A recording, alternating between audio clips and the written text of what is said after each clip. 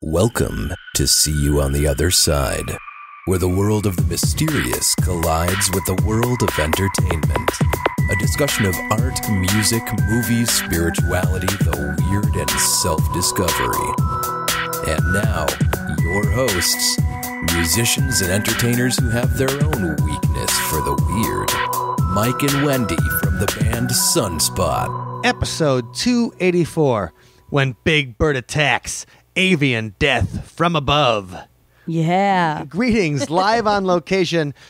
Allison, my sister, Hey, everybody. and I are at the Best Western in Alton, Illinois. That's right. Beautiful Alton, Illinois. Yes, live from the Dead of Winter paranormal event. Allison was a featured speaker at the paranormal event today. I was. And Allison, what'd you talk about? I talked about paranormal women, hidden history. So talked about... Like paranormal women, like women that are just freaky?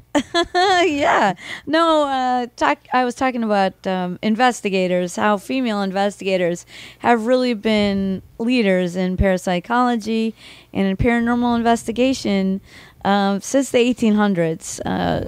But largely today they're unknown, and their accomplishments and contributions to the field have been largely unsung. So, you know, many people don't even know the names of these people, whereas, you know, they know the name of Zach Baggins, Right, but they don't of course. know, you know, like who brought the terms, you know, poltergeist into English language Sure. usage, or, you know, they don't know the people who pioneered the concepts. So that's what you were going over today. We use today, yeah. That's awesome. And that was a great presentation. So this, we've been to Alton a million times now. Yes, a million. Since like Troy Taylor, who organizes it, was telling me that. See, I was thinking that I first started coming here in like 2000, but he thought it was even before that. That it might have been the late 90s. Well, I know that you'd already known him in 2000 because we ran into him in New Orleans in like May of 2000. All right. So we were on a family trip. Actually, one time, this is funny. So we were at the Allison and I were on a family trip. We went on every single ghost and vampire tour we could find in New Orleans at the time. That's right. Now there are too many, but at the time you could take only a few of them. We went on all of them, and then we go to Jean Lafitte's blacksmith shop, which is the oldest bar in New Orleans. Yep. And also, it's super haunted. Like people see ghosts in the fireplace. There's a fireplace in the middle of Jean Lafitte's, and it's not really a big bar. Like Jean Lafitte's a small place. It's got a bunch of seating outside, but it's a tiny place. And there's a fireplace right in the middle, and people will see like weird shapes and ghosts in the fireplace of Jean Lafitte. And he also was a very famous pirate in the late 18th century and early 19th century. So anyway, we're standing in line because I want to get a drink at the oldest bar in New Orleans. Mm-hmm. And as we stand in line, we just randomly, Allison's like, I think I know that guy. Right behind Troy Taylor, who runs this event, and he also runs the American Hauntings, the Haunted America Convention that happens in Alton, Illinois. Alton is about, 25 or 30 minutes from St. Louis. Yeah, right across the Mississippi from St. Louis. Mm-hmm. And so we've done several different podcasts from his conventions, but it's just a random thing is that, so by 2000, you already knew him well enough that you're like, that's Troy Taylor. And so you guys knew each other. So yes, okay, you've been yeah. coming here since the late 90s, and which basically makes you 9,000 years old. I'm talking to Methuselah. But he's also 9,000 years old. Right. So it is. I feel like I'm sitting here in this hotel room on a couch next to Mel Brooks, the 2,000-year-old man, telling me about all the stuff that happened in the late 90s. Anyway, so we love this convention. If you guys are into the paranormal, you have read Troy Taylor's work. And so we had a good time today. Allison delivered a good presentation.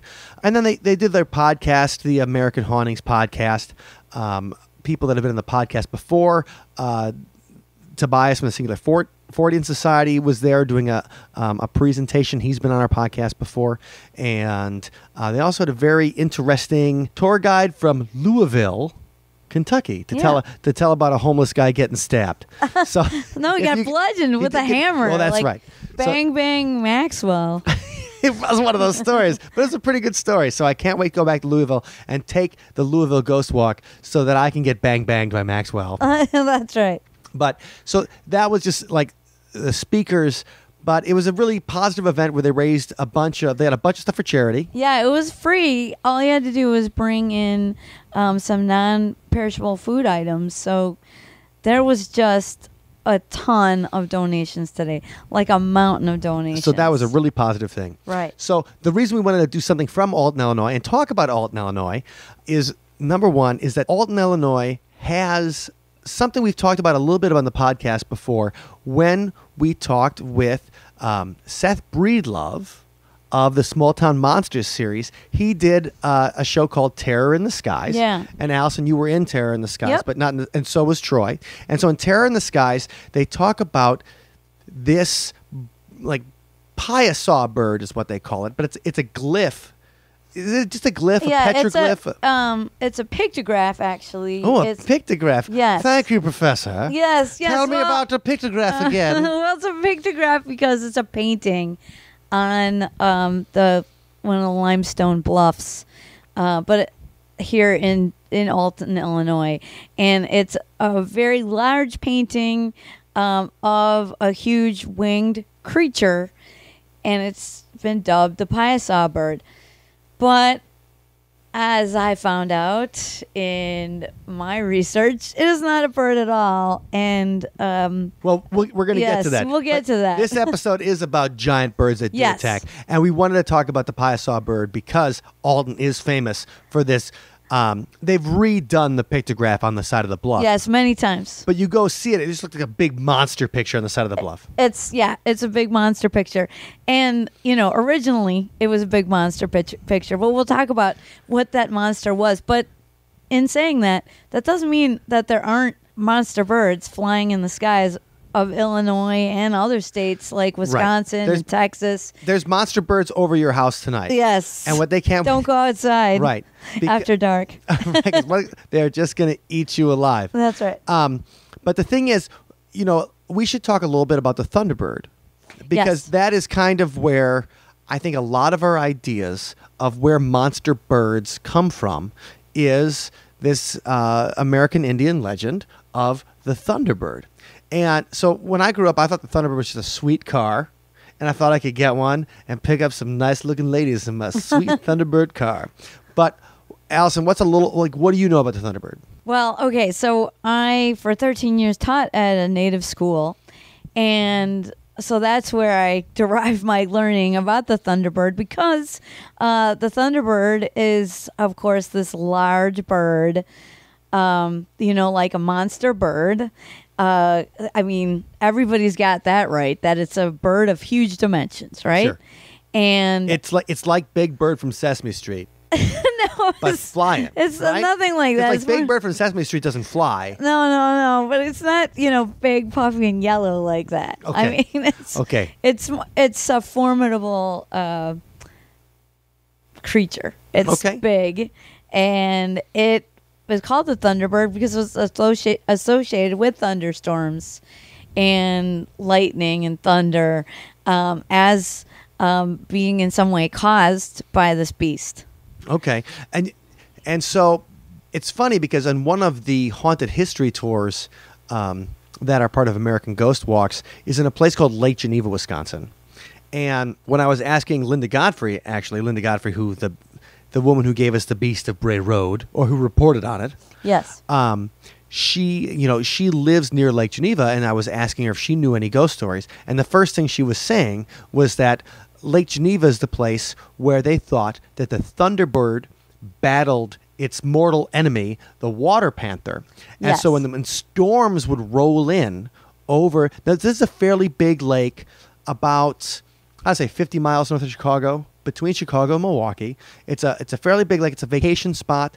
It's where all of the rich Chicagoans moved in the middle of the 19th century after the Great Chicago Fire.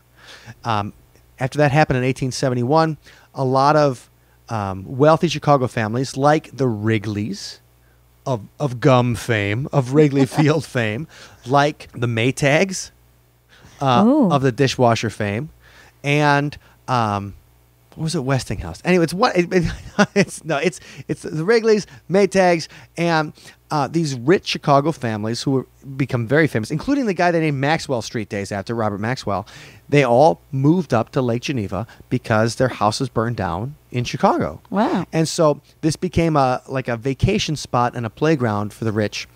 And so now it is still a vacation spot, even though most of those families have sold the houses and they're now museums and things like that.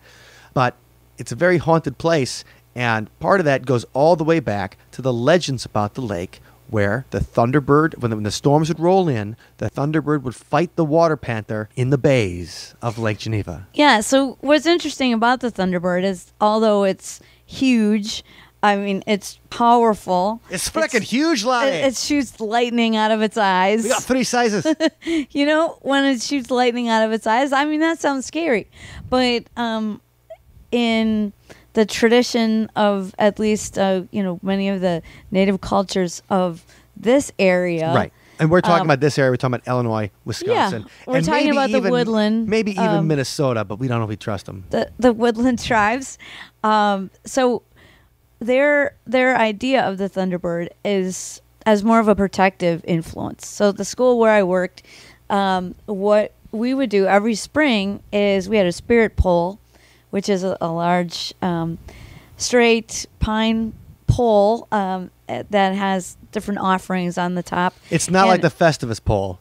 No, okay, but the it's spirit pole. What kind of offerings at the top, though? I'm interested in that. Like, what? Well, they'd be like little tobacco pouches in various colors. So the school, that were tied. It wasn't a zero tolerance tobacco policy at the school. No, because we used tobacco in a sacred way. Oh, cool. Yeah, nobody smoked tobacco, although I did smoke a peace pipe, but nobody smoked. During it was a definitely ceremony. zero tolerance, except for me. During when I a smoked ceremony. a fat peace pipe. During a ceremony, but so that would be tied to the top. Okay. And so every spring we would rededicate it. We'd refresh the pole and the offerings, and then we'd have a big ceremony around it to rededicate the pole for the upcoming storm season. And then the ceremony was to ask the Thunderbird for protection from the coming storms. And I love it. And I'll tell you why I love it. Because I used to think that ceremonies were stupid. Okay. No, I mean, I just did. Yeah. I thought, like, okay, even if it was a wedding or baptism. So you weren't a fan of ritual? No, I wasn't a fan of ritual because I thought rituals didn't mean anything. I thought intent and belief. Okay, so kind of like this. So in Salem's Lot, when the vampire comes at the priest character, and I'm talking about the movie, not the book because I never read the book, but that it's like this blue nasty vampire in Salem's Lot. He comes at the priest character, and the priest holds up his cross, and he's like, "You have no power over me," or whatever. And the vampire's like, "It doesn't work if you don't believe." And then he just eats him, right? Or sucks his blood or does whatever vampires do, which is bad. And that's how I felt about ritual. In that rituals are just something that people do when they don't believe. That belief is what matters. And the ritual of like holding up the cross in front of the vampire, obviously I'm talking about a Stephen King thing from the 1970s. But I thought that rituals were empty. Until when doing the research and talking to different people about magic or about your belief and how you make changes in your life, or about how you form habits. I would say that's another way. It's like how you form habits is a big one too. And so how you're forming habits is you go through the ritual. You do it even when you're not 100% convinced of everything. You don't need to floss all your teeth every day to have great teeth. But if you floss, at least you're doing it. Eventually, you'll be somebody with clean teeth or whatever. And so I'm now a believer in ritual over even belief because I think ritual creates the belief and I think ceremony creates the belief, where I used to think it was the other way around. Mm-hmm. And so I would say 20 years ago, if you'd have said, well, we have the ceremony, we rededicate it, and it's for protection against the storms, I'd be like, I'd be like, you guys are ridiculous. Why are you wasting the kids' time with that? You should be teaching them about science. They need to get jobs. And now I'm like, I think that's a beautiful thing. I think the ceremony, and I think going through the entire, like the pole and the offering, and everyone focusing their intention on something like that is a powerful and beautiful thing. And then that pole throughout the year was a focus of our intention and a place where the spirits could congregate and be honored. Right. I'm just saying, everything that I thought about the world was right. Like that smart people were in charge or whatever. It's all wrong. Yeah. It was all, I was completely incorrect. Right. So, okay. So the Thunderbird yes, is good, not bad. with the tradition that you've worked with. Right. And so that would be in particular the Oneida, but not just the Oneida, the whole Haudenosaunee grouping, which includes the Mohawk and so forth. So, many of our listeners will know them as the Iroquois. So Sure. let's just say all of the Iroquois believed in a Thunderbird that was benevolent. And I just stopped for a second because I was thinking the Iroquois Confederacy. Yes. But originally I thought the Iroquois Conspiracy. And I'm like, Iroquois Conspiracy might be a cool name for like an Indian punk band. Yes, it would be very cool.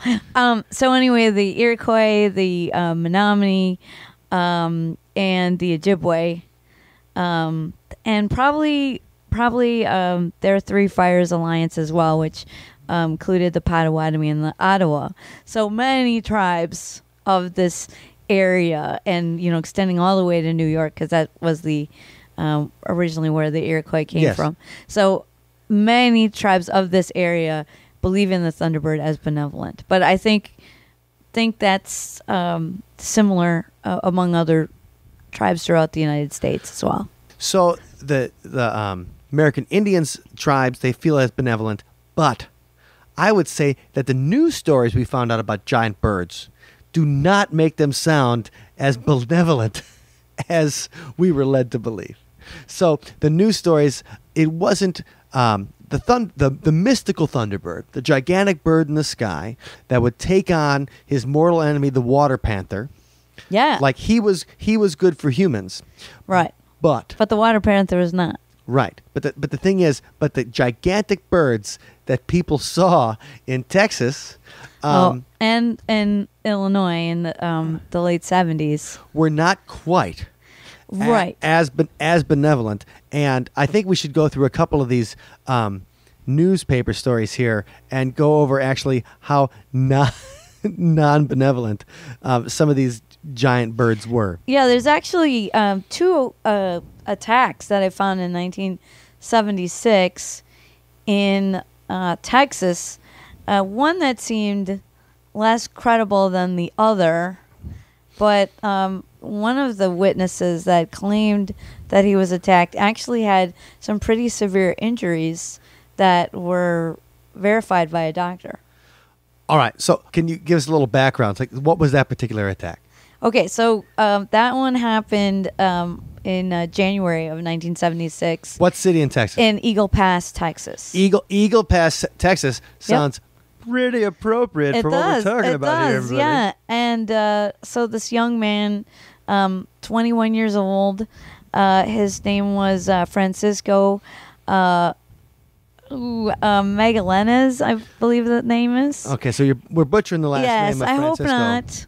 Yeah, so Francisco claimed that he was in his backyard, and then suddenly this giant bird descended upon him, and he had weird gouges, 8 to 12 centimeters long, and from 1/2 to 1 1/2 centimeters deep on the back portion of each shoulder. Okay, the back portion of each shoulder. Yes. All right, I like that already. Yes. So it's like it tried to pick him up. Right. In the classic kind of way. So that's a lot of fun. But what I don't understand is why in Texas they'd be using some kind of European thing known as a centimeter. Well, that's... Isn't this the Texas paper? That's a good point. All right. Remember, so let me tell you one thing. We're going to go 100 miles till we come up with the metric system. Well, remember, in the 70s, there was this big push to convert to the metric system. It didn't take. That's right. But our dad was behind it. Yeah. Well, he was all like, we should definitely convert to the metric system. And I agree. Everything's in tens. It just makes sense. Yes, I agree. We should have We should have done that. I ain't so gonna have any of their little miles. so that we can Them tiny inches. collaborate easily with people around the world who all use it. But guys, just think if you could say instead of 4.5 inches, you could say like 9 centimeters. Okay, so let's get back to the point. The point is that We're talking about big birds. Poor Francisco is like in his yard, and this huge. He described it as a 6-foot tall bat-like creature with a pig face and huge red eyes. Jumps on him from above and gouges into his back. Now, this was verified by a doctor named Dr. Arturo Bales. Okay. Or, I don't know if it's Bales or whatever. But Dr. Arturo. Dr. Arturo actually verified that, these cuts were real. And he was kind of confounded about, how they could have been made in any other way. What I think is interesting here is, like, I thought that when you first originally said, like, oh, we found a couple of big bird attacks, I was like, okay. And then it's just a guy that gets his butt kicked or whatever. Mm-hmm. Or like a kid that gets his butt kicked, like a bully beats him up on the way from school. Or maybe he writes a couple of checks that his butt can't cash kind of thing. Mm-hmm. And gets beaten up. And then he's got to be like, oh, man, I don't want to admit that I got beaten up. So I'm going to make up a big bird story? With a pig face. I don't know. But how is he going to get the marks on his back? Yeah. So, that was interesting. And, the doctor felt that the witness was credible as well, that he really seemed actually freaked out about what happened. So, he certainly believed the story. There were others that didn't. But the doctor who who this guy was sent to by police seems to think that there was something to this report. Now, what people didn't believe him? Okay, so the actual Captain Donald Smith of the police said that it's just a matter of time before the Big Bird story from Megalena is just proven. And he said, I believe if you dig into some of your Mexican customs, your voodoo and black magic, any of those beliefs, some people believe Satan or demons come out in the body of a bat with a bat face. So he was saying that what was seen was a product of this guy's imagination. Well, if that's the case, how did he get these verifiable wounds? It'd be like stigmata otherwise. Like he gets so scared of some kind of bird demon in his head that sores and cuts develop on his back. But I think it's interesting though, because first of all, the doctor's name was Arturo. Yes. And the guy's, it's Francisco. And then here comes good old Donald Smith. Right. Well, I think it's just a matter of time before this all gets disproven. Because if you come into these kind of Mexican customs, black magic, voodoo, you know what I'm talking about. Yes. It's all a bunch of crap. Hooey. Yeah, you can totally. You can hear him. You can hear him right in the story. But there had been numerous reports that year in South Texas of a large bird. It was called the Big Bird, and it was sighted. Big Bird's coming at you. Watch out, Snuffleupagus. By many. You shouldn't have ran out. Yeah, it's funny that it was 76. So obviously, Big Bird was around, and Snuffleupagus was around. And the thing is that I know Snuffleupagus was supposed to originally be the imaginary friend on Sesame Street. Yes. And when we were kids, every time that Big Bird would be like, I want you to meet my mammoth friend or whatever, Snuffleupagus, then he'd show up and Snuffleupagus would be gone like that. So number one, Snuffleupagus is the worst imaginary friend ever. Because every time he's like a farewell imaginary friend. Yeah, because every time Big Bird's like, oh, I want you to see my friend, he's like, bah. And now Snuffleupagus is just part of Sesame Street. So what is the lesson here? That if you believe in something long enough, it'll eventually, like your imaginary friends are real? It will manifest. Is Sesame Street trying to tell us something? Maybe. Imaginary friends are real. So maybe all that black magic, voodoo, hoodoo. Black magic, voodoo, hoodoo, all these Mexican customs. Actually turned into something real. And there was another man in Raymonsville Texas, just a week prior to Francisco's report, who also reported being attacked. But he described the creature as having a monkey face or an ape face. Okay, that's Yeah. interesting because Yeah. now we have this. Okay, because when you think of a bird, you think of a beak, right? Yeah, you don't think of a pig face. But, No. you know, if it was kind of, like a more of a bat-like creature. Right. Yes. A bat has a pig face because a bat's a mammal. So now we're not talking about a giant bird. Yeah, we're now talking we're about a talking giant bat. A giant bat, yeah. That's way scarier than a giant bird. Because Yeah. a bird's like kind of stupid or whatever. Like a giant bat is smart. And you can echolocate your ass. right. A bird you can hide from as long as you can get around their weird eyes or whatever because they're Right. on the sides of their head. Like the bat will just go boop, boop, boop, boop, boop, boop, and eat you. That's right. So Well, that's great, but that's interesting though too, because now we have the monkey face and now we have the pig face. Right. So now it feels like we're going into a different territory than. yeah, but not only that. Also, this Francisco guy apparently had some evidence in his yard.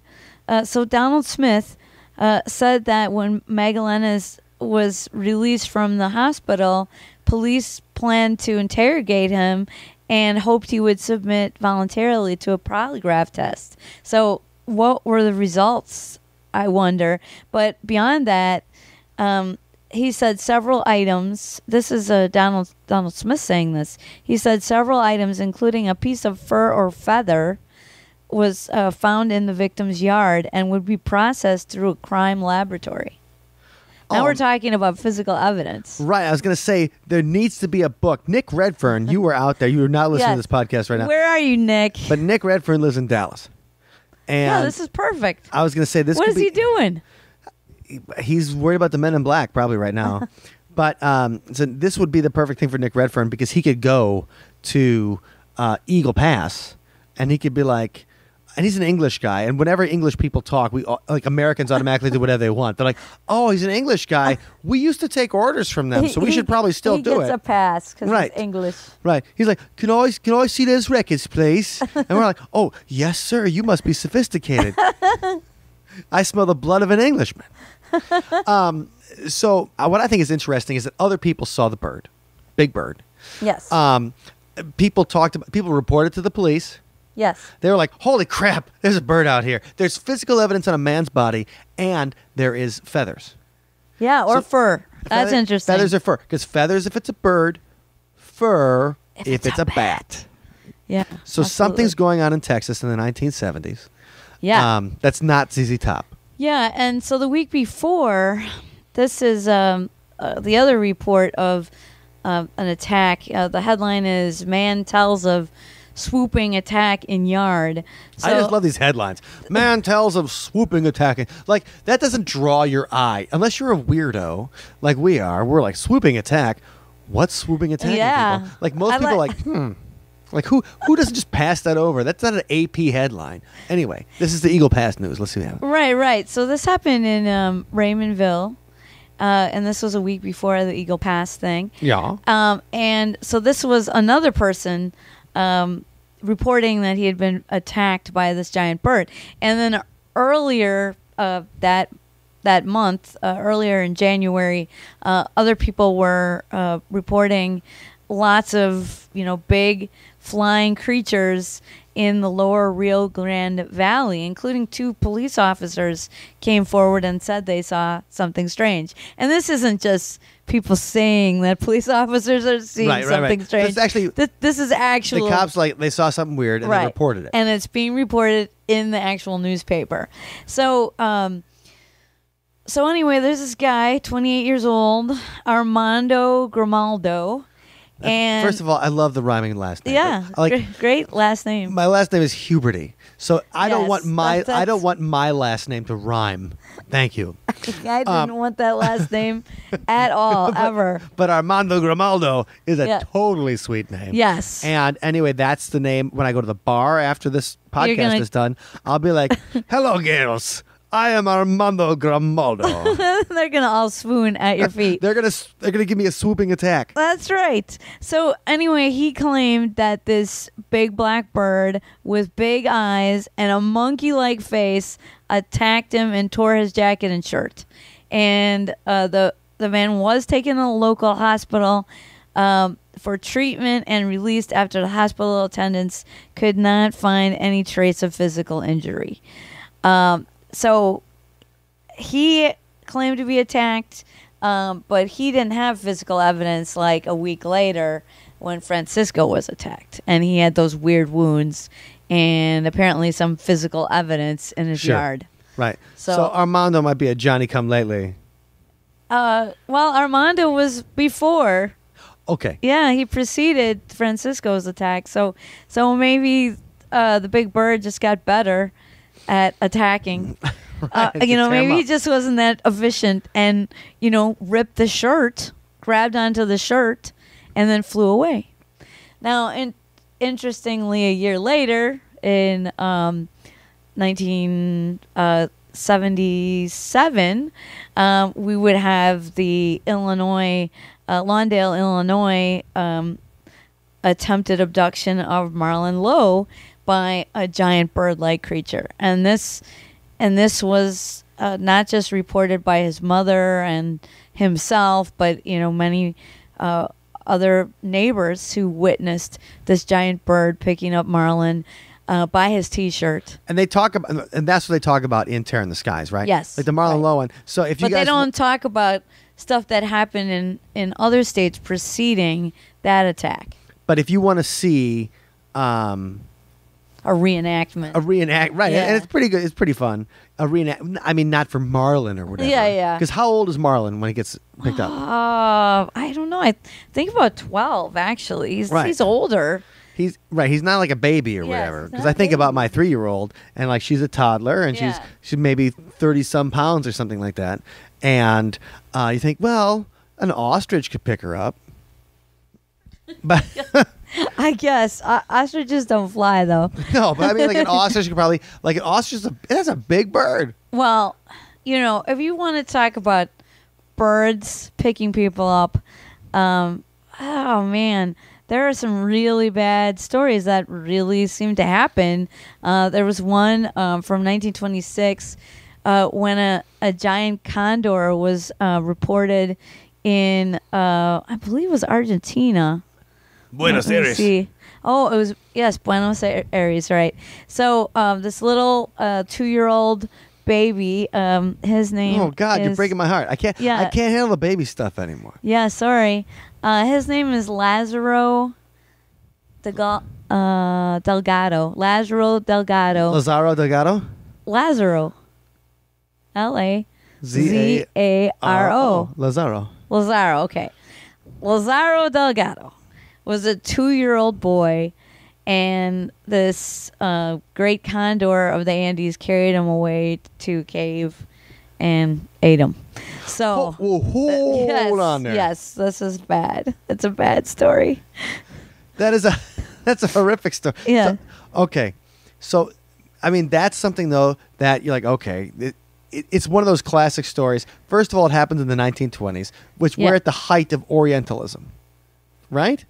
Yeah. Because we're at the height of Egyptology. We're at the height of the naming movies, the Egyptian. They're naming movie theaters like the yeah, but this is Oriental. the condor is from the Andes. I know, but I'm just saying we're talking about places out of the country. And this Yeah. is an age of American journalism where when they were talking about things, they were trying to shock you with what happened in foreign cultures. I think about these stories like Faces of Death or the kind of VHS movies that they had in the 1980s where you'd be like, you'll never believe that they eat dogs in Asia, but we're going to show you on tape. And you're like, Right. oh my God. You know, in Faces of Death, there's this whole thing where they beat the monkey to death with a hammer, and they Oh. eat its brains and stuff, just like in Indiana Jones and the Temple of Doom. What do they? You know, he goes to eat in India, and what's the scene that we're all grossed out by? When here comes dessert, and the guy goes, "My favorite, chilled monkey brains." Like Yeah. it's right. So you have this idea. You have this idea of a foreign culture as something that's terrifying. The Andes becomes a place where giant condors take toddlers to their death. Well, and maybe it is a trumped up story like that. I can't say. I'm just saying when Donald Smith But- comes out and and- he's like, and Donald Smith's like, well, we did find a feather. Yeah, Like, but that's missing the other story. I know, but that's what I mean. That's like it is a different feeling. I feel like a lot of the stuff from and this happens, guys, when we're doing research for haunted history tours and research for the podcast. When you look back at newspapers from certain eras, Yeah. it's Not always the most reliable. no, of course not always the most reliable. Like the standards of, like people talk about fake news today like it's something that was invented in the 2010s. Like fake news, yellow journalism and sensationalism, like they used to have tabloid style stories in the regular newspaper because it would sell more newspapers. And so that's all I mean. Now, I'm not saying the Buenos Aires story isn't Trump, isn't the real thing, but it's such a horrific kind of tale Yeah. that it feels like the kind of thing you would read as, well, you better watch out for your 2-year-old or the condor's going to eat him. Yeah, and it's sad because he was in the backyard with his little brother, his little 5-year-old brother Martin, and so they're in the backyard together, and then the parents come back out to retrieve him, and then little Martin is like babbling about this giant bird, and they're like, where's Lazaro or Lazaro? Martin and Martin and Lazaro. Yeah, Martin and Lazaro.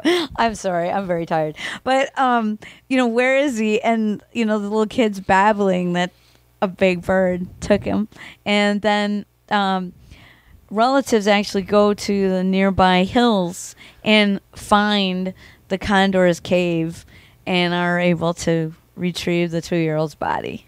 Oh God, I can't handle it. It's too sad. Yeah, it's really horrible. But let's have a happier story, Okay. and let's talk about the Piazza bird. Paisa. Oh my God. I always say it wrong. You always say it How have I wrong. been saying it wrong forever? It's the pizza bird. It's the Piazza bird. I really am embarrassed about that. Well, don't be, because that whole thing is made up, that whole name and everything like that. So What do you mean the Piazza is made up? Well, okay, so oh man. Okay, so let's start with where the Piazza actually came from. So Jacques Marquette comes. Wait, who's Jacques Marquette? Father Marquette was an explorer that came to the United States. Father Jacques Marquette. I'm and assuming he's French, right? Louis Joliet came Oh for. man, he was with a guy named Louis Joliet. Yes, came for Obviously. the French crown to survey the lands. Find escargot in weird places in America, and they came through the Midwest. And in 1673, they came through this area, Alton, Illinois, which is now Alton, Illinois. In Alton, Illinois, like close to St. Louis, on the Mississippi River. Yes. It is, the middle of the country. So when you think about the United States, like you think about if you threw a dart and hit the middle, it'd be somewhere around here. So they are traversing the river in canoes, and as they go by one of the bluffs, they see this depiction. It's rock art. It's a painting, so that's why it's a pictograph rather than a petroglyph. Or petroglyph is carved, and a pictograph is painted. So they see this pictograph in very large form. It's a giant painting as they're going by this bluff, and it's way up there. And it actually has two creatures, which Marquette described in his journal as being very fierce looking. They look like tigers. They have horns on their head like those of a deer. They're covered with scales. They have a fish's tail. But what's interesting that they don't have wings. No. Oh my God! So they don't have wings. They don't have wings. So the original Piazza bird was not a bird at all. And then the actual sketch that Marquette did in his journal of the creatures that were depicted was lost for a long time until in 1992 a French researcher rediscovered the image of the what became known as the Piazza around the area of Alton, Illinois, on a map made by Joliet. And so the idea is, okay, we don't have the original sketch, but what was depicted on Joliet's map was from Marquette's original drawing. Was based on that. Sure. Yes. And okay. So this idea that these two French explorers are coming through the Mississippi. We go down the Mississippi. Right. And they're going down in canoes, which is pretty brave. It's very perilous. Yeah. Right. So pretty tough. They come down. They see a painting, and today, if you look at the painting, it looks like, I mean, almost. The painting today almost looks like one of those Assyrian bulls with wings. When I think about how the Piasa bird looks, when we'll have pictures, and we've put these pictures on our podcast before because the Piasa, because it can all in the bunch, has been a recurring theme. But this is the first time where we're saying, "Hey, man, it ain't no bird." Yeah, it's not a bird. I mean, if it was a bird, then Marquette, in his very detailed description, would have referred to it as having wings, and also. Its positioning, being able to be seen by people traversing the river right before a big area of whitewater is telling, because it's actually was meant to be a warning to travelers that a bad part of the river is coming up. A dangerous confluence of the Mississippi and Missouri rivers is coming up in just a few miles. So watch out, because these creatures will drown you if you don't. Okay, And- so what creatures are we talking about that might drown you? Yes. So it's not a bird. No, So it's not the Thunderbird. it's not the Thunderbird. Was the It's- Thunderbird in the legends of the people of this area? Yes. But, and there are other places nearby that actually have Thunderbird petroglyphs. But the pictograph of the original Piasa, which is not its name, see, it gets so complicated, but Well, who named it? Okay, who named it Piasa? okay, so later on, John Russell was just this Anglo He doesn't sound like a guy. French or an Indian. No, is Professor John Russell declared in 1836 to have uncovered the local native legend of the fearsome Piasa. The word Piasa, he claimed, means the bird that devours men, and he had this whole story about the Piasa and rampaging and eating Indians, and this So did he? Yes. He said he got that from the local Indians, yes. and this is the But- first time people talked about the Piasa in lore. Right. Was from John Russell's story, and everybody just took his word for it. Okay, so could it have been like the local Indians taking the piss or whatever? I think it's just John Russell making up a story. Sure, to get attention. Yes. And so he called it the Piasa, but there's no evidence to support what he said. And there is no word for a giant bird. Linguistically, experts in the local Illini Miami language say that the word Piasa actually has nothing to do with thunderbirds or underwater panthers. Piasa actually comes from another word, Paisa, which refers to supernatural dwarves. So the actual word was taken by John Russell. He misunderstood what it meant and attributed it to, some kind of fearsome bird.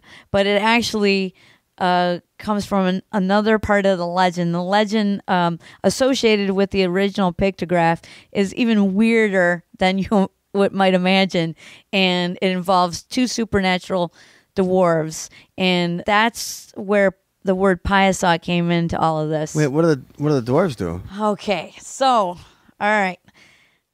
Now, the Piasa is actually, as you were saying, the water panther. Remember we were talking about how the water panther battles the thunderbird? Yes. Okay, so that ideology existed in this area as well.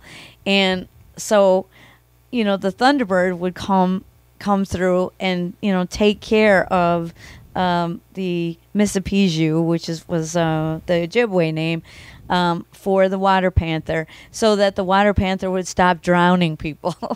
So the Thunderbird would actually come to people's rescue. Okay, so, but the Thunderbird isn't in the original story to go with this original story that went with the pictographs. So there's this story from the Illini about a trickster who was captured by the underwater panther, and he's locked up with a bunch of other victims under the water. And so the monster has this larder filled with all these people that he's devouring at his leisure. And then after, as you do, yes, and after one of the hapless captives is devoured, the beast falls asleep. So this trickster, like you almost fell asleep after eating the cheesecake tonight. Yes, I'm still suffering the effects, as you probably can tell, of too much cheesecake. So anyway, after the beast falls asleep, the water panther falls asleep, things are looking pretty bleak for the captives, but the trickster manages to stuff the sleeping water panther with gunpowder and eventually blow it up. After Wait, which, are they still underwater at this time? Yeah, they're still because blowing something up underwater. I know. Okay, but suspend your disbelief, people. So suspend your disbelief. But the important thing here is that after the creature's gone, the trickster gets this monster, this monster's cool underwater lair for his very own. So he's like digging it, using it as a swinging bachelor pad. Sure. That is until two spooky supernatural dwarves come out of nowhere and raid his new digs and unceremoniously kick him out. Oh, man. So that's where the dwarves come in. And all around this area, in the St. Louis area and in Illinois, you will find little footprints that were carved into rocks around this area. And those tiny footprints are supposed to represent these dwarves. The Piasa. Yes. So the Piasa are actually the dwarves. And the pictograph was the water panther, and it was a warning to travelers who were traveling on the river that there's rough water coming up, and if you're not careful, the Piasa is going to pull you underneath to his watery lair and eat you. Well, and that's and we've talked about the water panther before, because the water panther is something that people have discussed about. The drownings that happened in La Crosse, Wisconsin, yes, along the Mississippi River, right, and La Crosse and Minneapolis, very mysterious drownings. And there's, and interestingly enough, in there's a Fox River that goes from north of the Illinois border, by where we grew up. The Fox River actually passed by the neighborhood that Allison and I grew up in, and it went all the way down into Illinois. And when you look at the drownings that have happened in the Fox River over the same period as the drownings that happened in the Mississippi River in La Crosse, more famously known as the Smiley Face Murders, you might have heard that on Coast to Coast, is that there's just about as many people that drown in the Fox River as drown in the Mississippi. But because the news agencies are different, and because some of it happens in Wisconsin and some of it happens in Illinois, nobody connects it. Because if a story happens in northern Illinois, we don't hear about it in southern Wisconsin. And in southeastern Wisconsin, if they're not in the Milwaukee TV market, they're not going to hear about that in northern Illinois because they're in the Chicago TV market. So it's an interesting... So it's...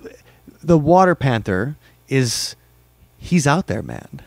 Yeah, and I mean, what's interesting is seeing the actual drawing that came from that Joliet map. It's called the Franklin map, and it was drawn by Jean-Baptiste Franklin, but credited and signed by Marquette's companion Joliet. And the creature depicted on the map near the site of present-day Alton has horns and antlers and that long a fish's tail as described, but of course no wings. But the other interesting thing that it has is it has jaguar spots on it.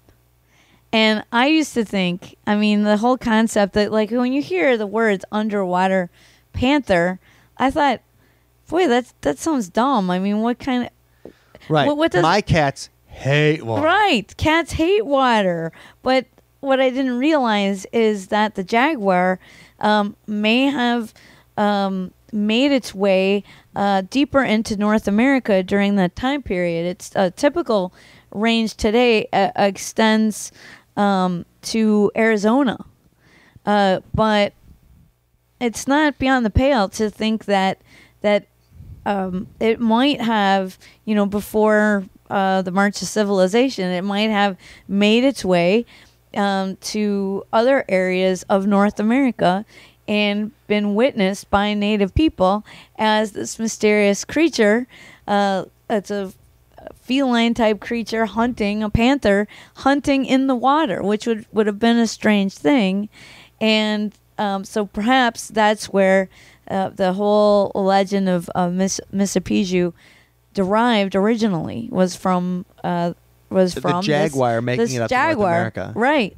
And because I had not known that this original drawing of Marquette, and then later, copied by an artist commissioned by Joliet, would show actual jaguar spots. I mean, that kind of blew my mind and made the water panther make sense to me finally. And I was like, oh, it's a jaguar. There you go. It was right in front of your face the whole time. Right. What cat regularly hunts in water? It's the jaguar. And there you go. So, like, there is, I mean, think about it.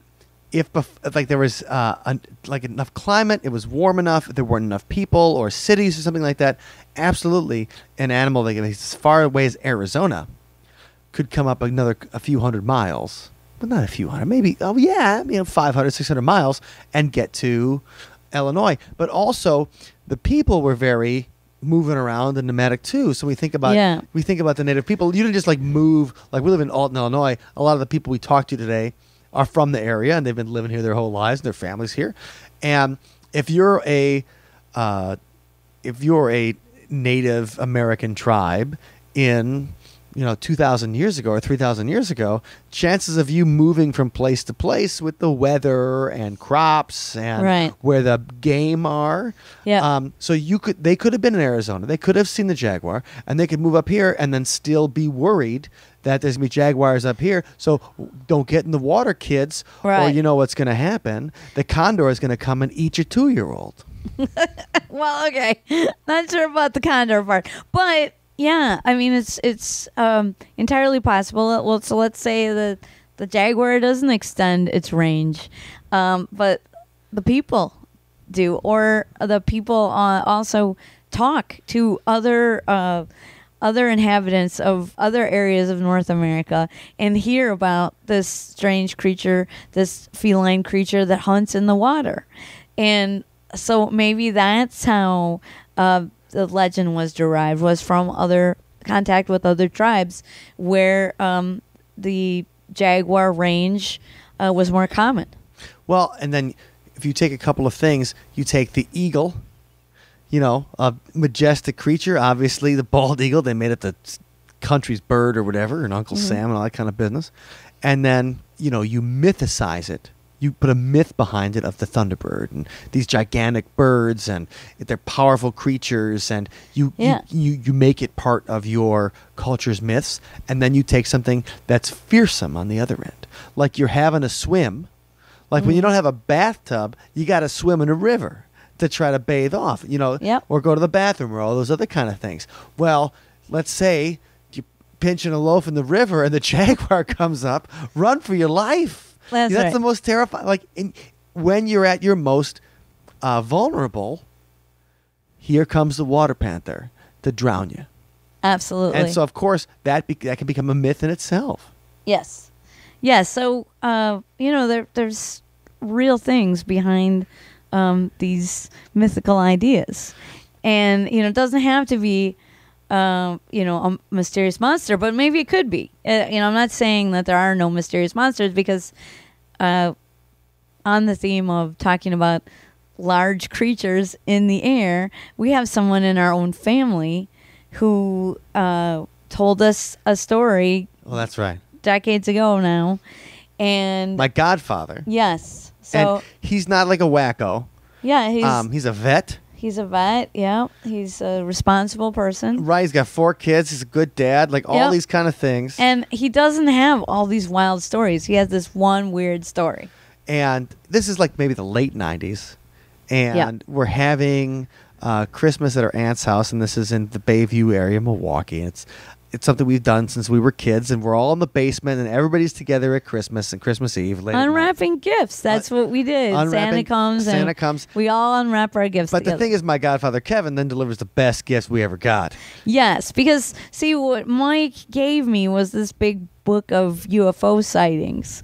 And so my cousin and his godfather noticed this book and said, "Oh my gosh, I didn't know you were into UFOs." And I'm like, "Yeah, we're total weirdos." What I was gonna say, like, we're the part of the family that everybody's like, "Are they coming?" So how did you not know that we're total weirdos? So anyway, he's like, "Oh well, I have to tell you my story," and we're like, "Well, did you see a UFO?" And he's like, "No, I saw a dragon."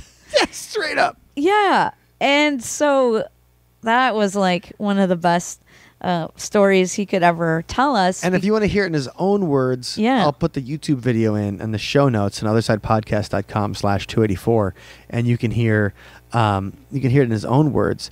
But basically, it was during the birth of his son. Yeah, so September 21st, 1988. He's at Elmbrook Memorial Hospital, which is in Brookfield, Wisconsin. And this hospital is on top of a bluff, and it has some 10-foot bay windows on the upper floor. And the Brookfield area in the Waukesha County, there's a ton of hills around there. In fact, there's a specific hill in Waukesha nearby called Tower Hill, where very famously used to have ghost hunts in 1900 and 1901. They'd see weird lights in the tower on Tower Hill, like weird blue lights. And so it was a popular thing for young people to go ghost hunting at Tower Hill, not too far away from where this happened. Wow. Like 5 miles from where this happened. I did not know that. It was also on one of the hills in Waukesha County. Yeah, so this normal hospital, Brookfield's Elmbrook Memorial Hospital. So he's up there in the waiting room awaiting the birth of his first child. And he's just, staring out the window and, nervously waiting for the arrival of his son when he sees a black form dipping in and out of the clouds. And this catches his attention. And he thought, well, if this is an airplane, it's in trouble because it's flying dangerously low. And so he stops, what he's doing. He's just sitting there drinking a coffee and watches this object. And then as he watches it emerge from the clouds, he suddenly realizes that it's not an airplane. It looks very much like a large bird. And he actually drew me a sketch. And the sketch, the face of it looks very much like a pterodactyl. It's basically just Game of Thrones. And it wasn't like didn't have feathers. It was had leathery wings, like we were talking about maybe a bat-like creature. But the face that he drew was very pterodactyl-like. Or pterosaur. But he also said it was the size of like a Piper Cub airplane. Yes. So it wasn't just a large bird; it was a big bird. Yeah, so that's a small plane, but it's huge when you're thinking of bird sizes. And what's really interesting to me is I know we talked about this on the podcast before because when we had Seth Breedlove on talking about his documentary Terror in the Skies, we mentioned several of the stories from this 1948 flap throughout Illinois where these huge birds were sighted. And one of the witnesses' descriptions startled me because the witness description said it was the size of a Piper Cub plane. Oh. Yes. It was like, wow, that's crazy how that matched up. Well, and we're talking about something that's, so we're talking about southeastern Wisconsin where this happened. Yes. In southeastern Wisconsin, it's, a half an hour away from the border from Illinois. So I was going to say an Illinois pterodactyl could have slipped over and scared our cousin. Yeah, absolutely. But, I mean, what do you do with that when somebody tells you a story like that? And you laugh and you say you don't believe him. But we didn't. No, of course not, because it was an awesome story, and we believe him. And we did believe him because he did seem unnerved by it. Yeah, he's like, I saw a pterodactyl. Like, he seemed like it was one of those quizzical things that happens to you, and you just don't know what to do with it. And he was... And he's not alone. Yeah, he was sharing it with us on Christmas just because he saw that we'd be open to UFO it. book. Yeah. And so if you guys have a crazy story, you can share it with us too. And yeah, we would love that. We would love it. We live for your stories. Absolutely. Find us at Other Side Talk on Twitter, or obviously OtherSidePodcast.com. But if you want to hear that story in his own words, we'll have that on this, and as well as the links to some of these newspaper articles, so Yes. you can see how they wrote about it themselves when Big Bird attacks. So thanks for joining us, Allison. Let's sign off from Alton, Illinois. Hey, everybody. Thank you for joining us. Winston Churchill famously said, "He who controls the skies controls the war." And as earthbound creatures, there's something extra terrifying about being attacked from the sky. Airborne predators pick their targets from far away and swoop in to snatch their prey. The stories of these giant bird attacks are certainly arbitrary and horrifying. It makes us realize just how precarious and precious our life is when we live on a knife edge of randomness. Whether it's cancer, tsunamis, car accidents, or gigantic condor kidnappings, we all live under a constant threat. And that threat is the title of this week's Sunspot song, Death from Above.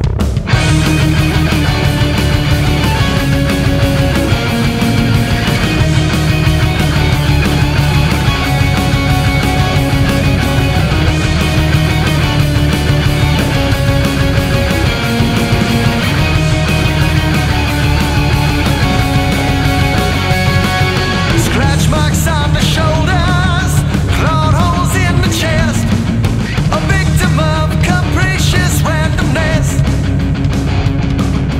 Mice under the ego, picked up from the dirt, carried somewhere far beyond the earth. The deep in the night that takes everything you love. There's a killer in the sky, death from above. Chance and serendipity, and the consequence of love. We're just fate and fury, death from above. Until you're back on solid ground, you just can't let it go. Tear up from illusion of control.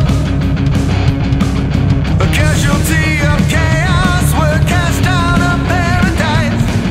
To pacify, we need a sacrifice. The deep in the night that takes everything you love. There's a killer in the sky, death from above. Chance and serendipity, and the consequence of love. We're just fate and fury, death from above. Death from above. Whoa, death from above. Death from above. Whoa, death from above. Thank you for listening to today's episode. You can find us online at OtherSidePodcast.com. Until next time, see you on the other side. And an extra thanks to our Patreon community. Thank you for showing us that you're really into what we do and for helping us to continue creating content for the podcast, writing new songs, recording them, and making videos, and researching all of the different paranormal topics that we love to cover.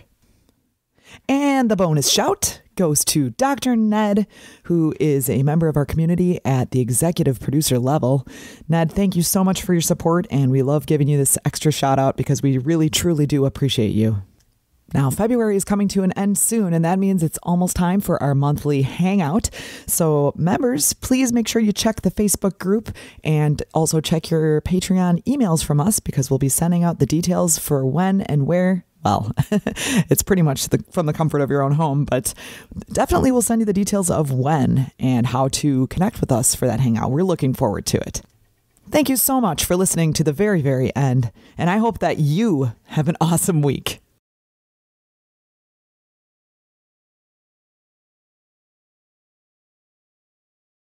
I'd be like, you guys are ridiculous.